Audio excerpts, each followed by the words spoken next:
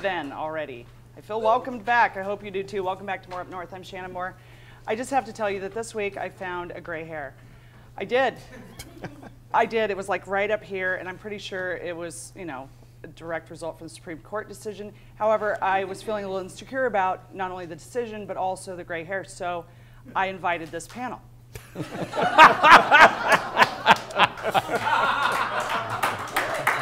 And I feel better already. I feel 10 years younger. It's fabulous. Steve Heimel is back and better than ever. 29-year-old veteran Alaskan broadcaster. And on his Sunday Americana music show, The Truck Stop, he is known as the Old Bull Rider, which I like to refer to him at other times as well. Welcome, Steve. Good to be here. I have to say I'm a little bit older than 29 years old. Well, you've been in Alaska 29 years, right? Yeah. You were doing radio before then? Oh, yeah. Like when you cranked it? No, kidding. I'm glad you're here. You always add something special. Bob Poe is here, and he's a candidate for the Democratic nomination of Governor of Alaska. First question, will you quit? I will not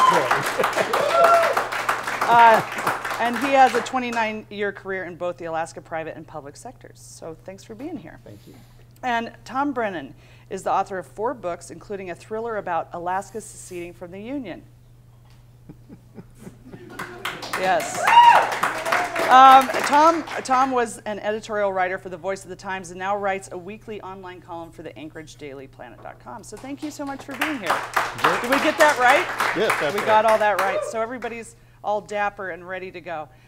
There's so many issues that happen in Washington that are, you know, I don't know, what is it, 29,000 miles away, wherever it is, that don't seem to affect us, and we don't really, I mean, that's why we live here, frankly, so we don't have to pay attention to a lot of things that happen in the United States. I'm talking secession talk for you. Thought you'd like that. But then there are other decisions that happen, and I think oftentimes we're so insulated in Alaska that we don't pay attention to them until they're like, you know, driving right up the tailpipe, and you're like, well, what's that noise thumping? Oh, yeah, that's right, I didn't pay attention. And so last week in a 5-4 decision, Citizens United versus Federal Election Commissions, there was a decision made basically that says that corporations are allowed now under the freedom of speech clause or amendment in our Constitution that they are allowed to spend freely for or against any candidates. Now we've had election laws for a long time, or campaign finance laws. This is something entirely different. Those laws are basically null and void because now a corporation can just go buy ads. They can say, I don't like Bob Poe, I think he's not my guy, and they can go write whatever ads they want and run them against you, and it doesn't count as any sort of campaign finance or anything. It's called now freedom of speech. And in Alaska, we've sort of been colonized in a certain respect by different industry as time's gone on, and people have come in and purchased legislators, and we all know a few that have gone to jail and met new boyfriends or whatever they've done there. I don't know. But all I can say is they earned it if they sold their vote. So I think that we need to talk about, and I wanted to get your opinions on this, certainly yours, Bob, because you're running, and this is definitely changing the game, how this is going to affect Alaska and our Alaska campaigns. Steve Heimel, what do you think, mister? You know, I think the first time I was really aware of the way that outside money can come into Alaska and really make a difference politically was the predator control ballot measure. And it's been, so far, it's been largely on the ballot measures. The way that this decision works, it allows the groups to have unlimited spending and to spend, so long as they're not spending directly, they're giving money to the candidate. They can do things on the candidate's behalf. And it's happened so far in Alaska on issues. We really saw it with the Pebble Mine campaign. Right. We didn't know who was behind either one of these groups. I mean, we sort of did. But I mean, this was like huge, flagrant, insane amounts of money being spent in Alaska. Now, as a 29-year veteran of Alaska broadcasting, this is nothing but good for my industry. Not yours exactly, but nonetheless, I think it's really bad for our politics. The problem is, what are we going to do about it?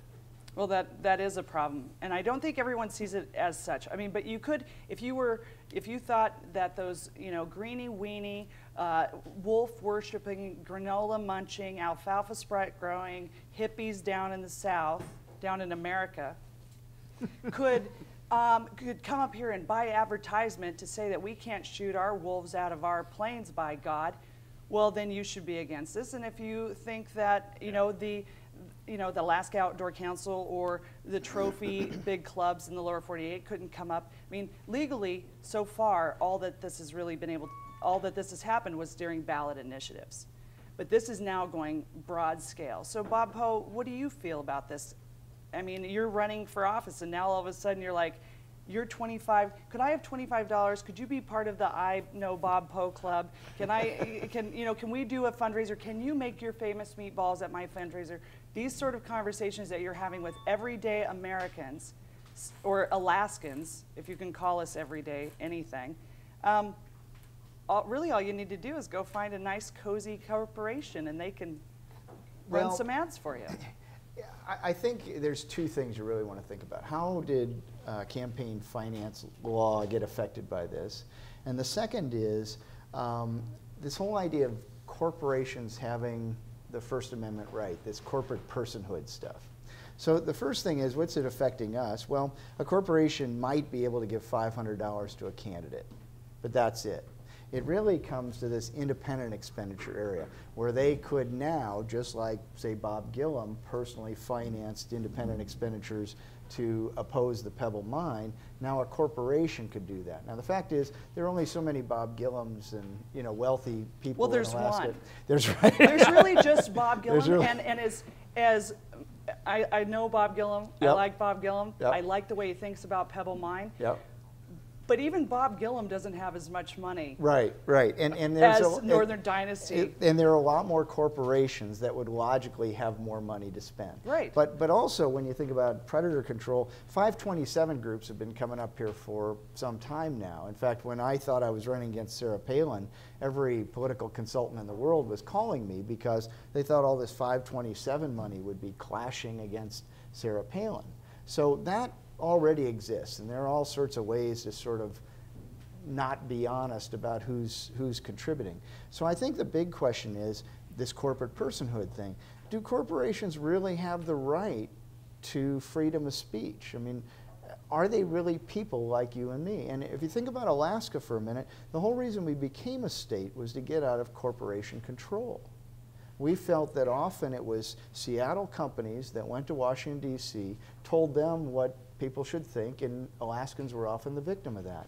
So one of the things that statehood gave us was independence from that. And you brought up the VICO experience most recently.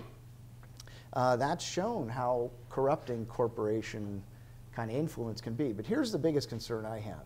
It's not just how it finances a campaign, because they've got to be independent. That's critical. If they get too aligned with your campaign, then they're no longer an independent expenditure. But it's the threat. Governor, you really need to take this position on this bill or this issue, or we're going to run a campaign against you. We're going to run an independent expenditure campaign against you. It's the threat. And see, that conversation can happen very quietly. And as Alaskans, we never get to know that. Well, or in the case of this week, we did get to know that with Dr. Cohen, who was appointed to a board. The first time that we've had this board, he was appointed to a board to oversee wastewater that's coming out of the side of cruise ships. And the cruise ship companies didn't want him to be one of 11 people on that board, and they leaned on Commissioner Hardig, and he phoned Dr. Cohen and said, and he was actually honest with one of the senators and saying, yeah, the cruise ship industry didn't want him on there. It's already yeah. happening. It's been happening here for a long time. So I want to ask you, Tom, you've been in Alaska a long time. How much do you think corporations have had an effect on our elections? Not as much as I wish they did. The inclination of most of the companies in Alaska is to keep their head down and not get involved in that sort of stuff. Even you mentioned Northern Dynasty, and Northern Dynasty, they let that Pebble project get beaten practically to death. by Bob Gillam's money, and they hardly, you know, they had a very weak, very low-level response. Really, you know, because that they jeopardizes the outspent them project. about, I think, $3 or $4 to 1. Northern Dynasty. Oh, yeah. Well, I don't know where the hell the spots were, because I never saw them. The ones Oh, they were pretty much, actually, you know, the ones that I remember the most, Tom, were the ones with Sarah Palin's official governor photograph in entire pages of the Anchorage Daily News that said, "I'm voting no on 4." She became a spokesperson, and they did run that, and they ran it everywhere. I mean, Oh, yeah, yeah, okay, I was thinking of the TV